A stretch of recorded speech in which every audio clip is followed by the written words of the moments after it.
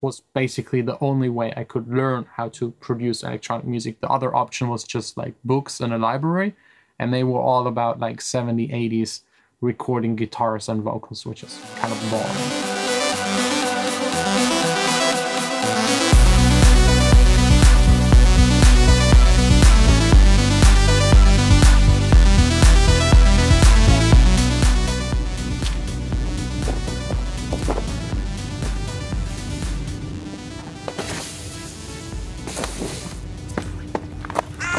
Welcome to ice skating with John Sine. For the past 4 or 5 days, I was looking out of my window, out of the studio, onto this huge ice area. It's like leftover water that, ooh, I heard a crack, another one. I think it's frozen entirely, it should. Every single day, I just wanted to ice skate on it. Never really had the time because I had some really busy days. But there's actually something it would be even more fun than just ice skating, and it involves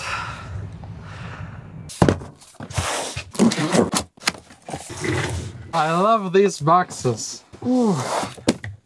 We got here another microphone, Audio-Technica AT4040.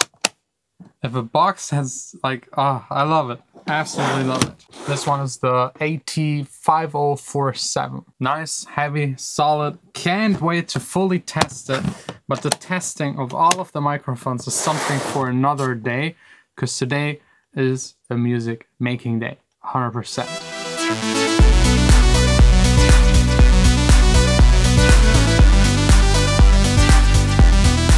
All done making music. I don't know why, but like I removed the monitor and it feels so good. I don't know, it's just a hint. You can't even really tell in the measurements before and after. Doesn't really show, but it feels so good. It's like not wearing underpants. It just frees up like, good, really good. Nice session, successful. And I had 2 calls today. I always never film these calls because I think they're boring, usually like half an hour to an hour. The first one was actually with someone from Fader Pro. He used to work for Future Music Mag. They want to do like a masterclass video with me. I agreed. So probably in 3 months, there will be a full 3-4 hour long me making a song from scratch available. Very interesting. I've never done it before. Kind of a little excited because I usually edit a lot. So if I screw up, I can correct it in editing. It will be just like one flow, one go, no edit. And also very interesting talking to him about Future Music Mag at the very beginning. I told him how I always went to the main train station. There was like a place where you could buy magazines from abroad, and they always only had like 3 to 5 copies of Future Music Mag, and I was always like the beginning of the month I was there and buying it and watching these tutorials, DVDs of like people making electronic dance music. Absolutely loved it. Was cool talking to someone that kind of shaped my very beginning of music making, and this was basically the only way I could learn how to produce electronic music. The other option was just like books in a library, and they were all about like 70s, 80s recording guitars and vocals, which is kind of boring. And the second call was with Jesco. He's a fellow YouTube room acoustic guy, and it's kind of funny because I just like yesterday I made the video about my room acoustics, and I checked out one of his videos to compare and see what other studios, like what their frequency response is like.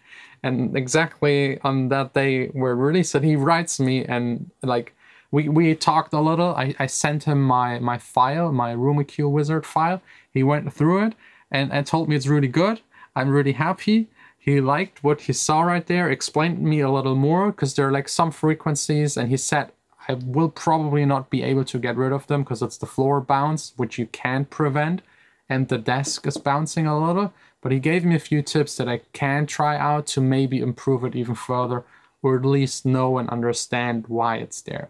It could be also the other speaker reacting. Anyways, very interesting. If you want to know more about room acoustic, like specifically, and how a room sounds like without treatment, with treatment, explained all in English, I'll link down below his YouTube channel. It's good. And it's kind of a funny coincidence that he just like reached out exactly in this moment So go subscribe. He helped me at least for like 20 minutes explaining me stuff for free, which is really nice.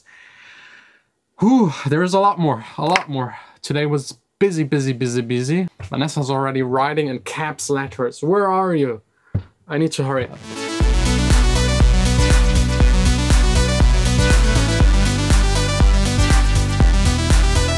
Back at home, the later it is, the worse the haircut looks.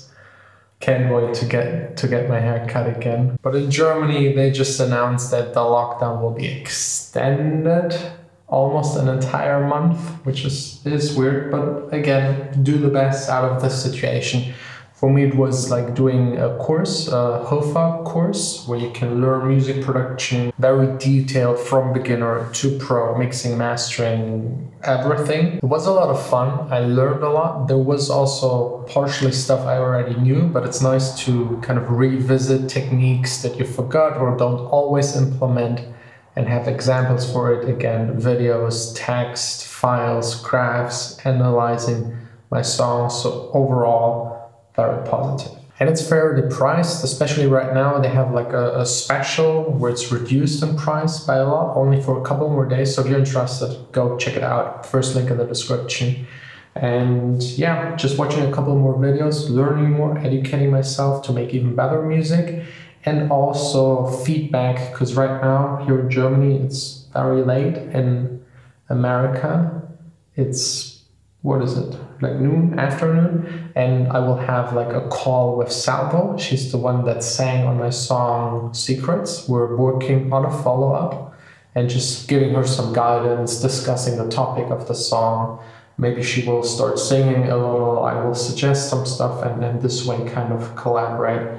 We're also actually using a new plugin that makes collaboration a lot easier, which is really interesting. Let me know if you want to know more about it. Testing it out. Looks very, very promising.